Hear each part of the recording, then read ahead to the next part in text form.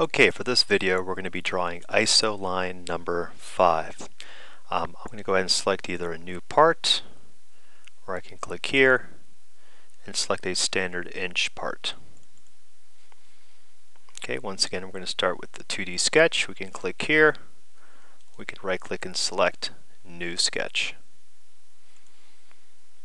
Okay, I'm going to go ahead and start in the front view on this design, and once again there's different ways to approach these drawings. Whatever you think is comfortable and makes more sense to you, but I'm going to go ahead and approach this in the front view, which is the XY plane. So I'm going to click here, and always keep an eye at how you're viewing the front view. So I'm going to go ahead and start off with a rectangle, 2-point rectangle. I'm going to click once at the origin. I'm going to move up and over, and this has a length of 4.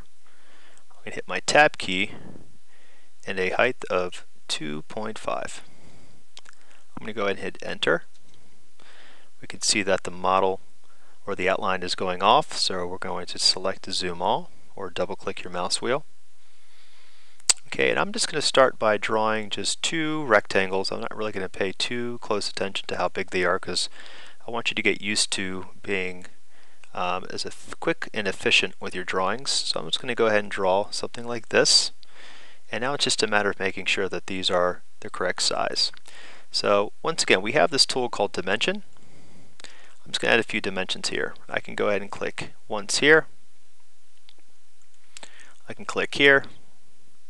I can click here. According to my design, I know these are 3/4, 0.75.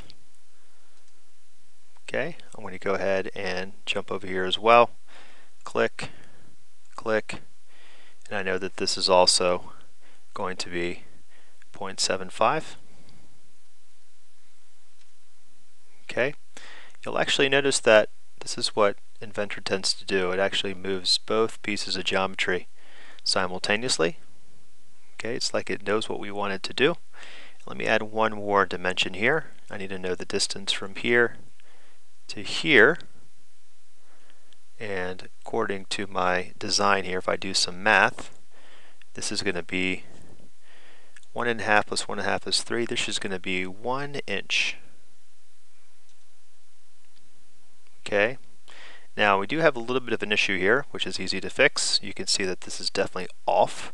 So let me add one more dimension from here to here. And according to my drawing, this should be 1.5. And this now looks like the example on the paper. Okay, I'm going to go ahead and finish sketch. Oh, actually, I'm not going to finish sketch. I am forgetting one thing, which is something I wanted to show you.